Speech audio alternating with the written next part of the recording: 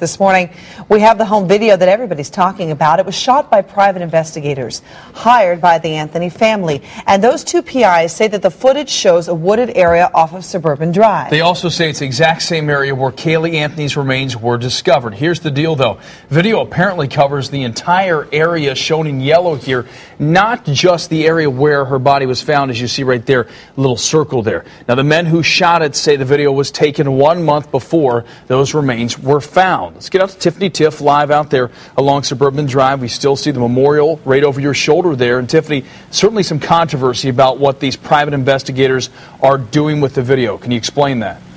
Yeah, Eric, you know, there's two private investigators involved. One who you will see on the video. The other one is the man behind the camera. That is Jim Hoover. Now, he is being accused of trying to sell this tape to the media. But I want to make one thing clear.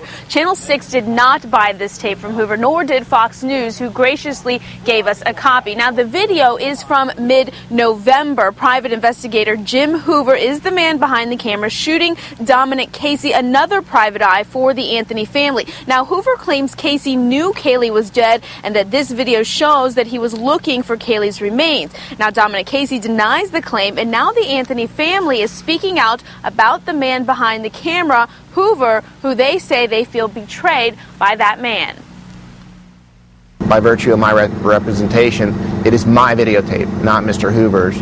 And our position is that he has taken this tape from us and tried to shop it and tried to profit from a tragedy that he has no right to be involved in.